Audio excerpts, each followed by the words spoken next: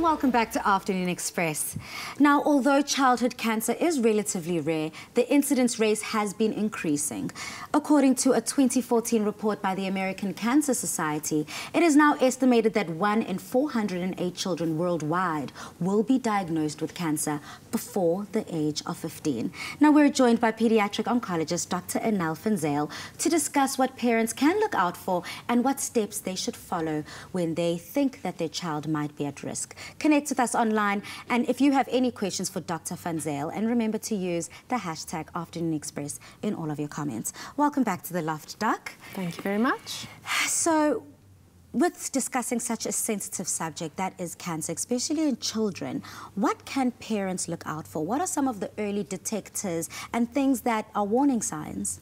All right, so the early warning signs of childhood cancer is really a list of signs and symptoms that might point to the fact that there may be cancer present. In 85% of childhood cancer cases, one or more of these signs and symptoms will be present.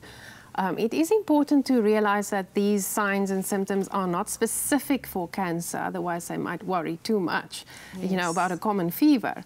But they may also be present in a wide range of other diseases. But it is important to put the focus on childhood cancer and to make people think of it, especially the healthcare professionals and then the parents. So in South Africa, we've got this list is called the St. Silouan Early Warning Signs of Childhood Cancer. Okay. And Silouan, spelled S-I-L-U-A-N, was the name of a monk who used to pray for mankind. So that is used as a mnemonic for this list. Okay. So we can go through the different signs and acronym. Symptoms. Yeah, so the first one is S, which stands for seek help for persistent symptoms. So the key word there is persistent. If something doesn't go away, there is a problem and it needs to be addressed and investigated. What's the time frame you could say? It depends on the symptom, really. The second one, I, actually refers to the eye. And a very important sign is there a white spot in the pupil of the eye. So normally if you take a picture, you will see a red reflex that we don't like in photos. But if you see a white reflex, that is very worrisome and needs to be checked, especially in very young babies and children. Also a sudden squint, or the child becoming cross-eyed, or the eyeball itself bulging out, or if the child complains of decreased vision or even sudden vision loss. The L then stands for lumps, which means it's growths or masses or swellings. And that can be anywhere in the body, from the head to the chest, abdomen, arms and legs. And that also includes any enlarged lymph nodes. So commonly we see it in the neck, but it might also be in other areas.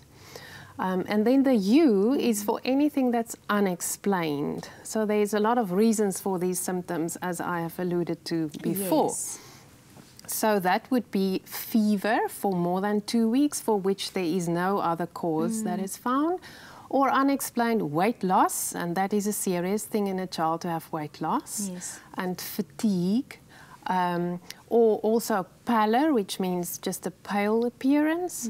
And then bruising and bleeding is another important symptom to note. A stands for aches or pain anywhere in the body, and children don't really complain of pain. They like to play and be active. So if they complain, you must take it seriously, especially if it's then persistent.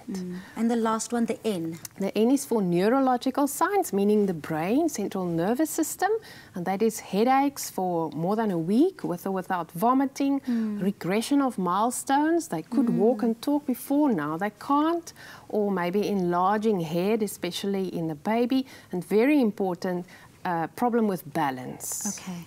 Well, Doctor, as you already said, a lot of these can have overlapping diagnosis. And what are some of the misconceptions that people might have, especially in this early detection? So I think the most important one is that some people don't realize that children can get cancer. We can diagnose, even babies shortly after birth can be diagnosed with cancer. So that's the first thing. The second thing is that people might think early detection is not really important because they might think that the treatment is not effective. Yes. Especially in some African countries, people don't think there is a cure. But the opposite is true. The earlier you diagnose the cancer, the better the outcome. Absolutely. So if you have found that your child has exhibited some of these traits or some of these early detection warning signs and signals, what should a parent do? What is the next step that they need and the process that they need to go through? Okay, so after taking a deep breath, they have to take the child to the closest healthcare professional or facility that they would usually go to, and then tell the doctor it's good to list all the symptoms and signs at home and actually take a little list, otherwise you forget things. Absolutely, that happens, yeah. Very often. Very often. Mention all of it and then say to the doctor, I'm worried that this might be one of the early warning signs of childhood cancer. It also alerts the healthcare professional, you know, of the seriousness or the worry. And then it can be investigated and be seen if it is possible childhood cancer or something else. And then initially, after treatment has been prescribed for some condition, if the child does not improve and there the persistence comes in again, a reassessment must be performed. And we always say we believe the mother. If the mom says the child is not well, you must listen to her.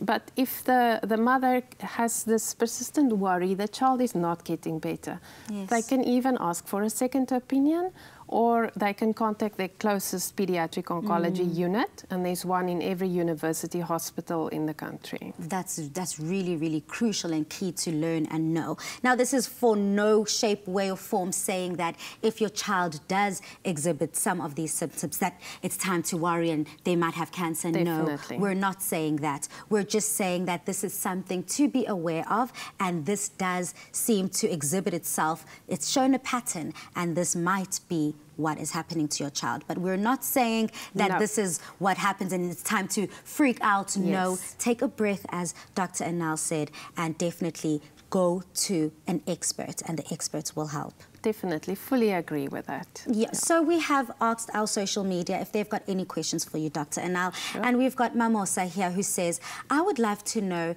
if a child has a lump on their neck, but it's not painful, and could it possibly be cancer? I'm afraid because my mom died of ovarian cancer.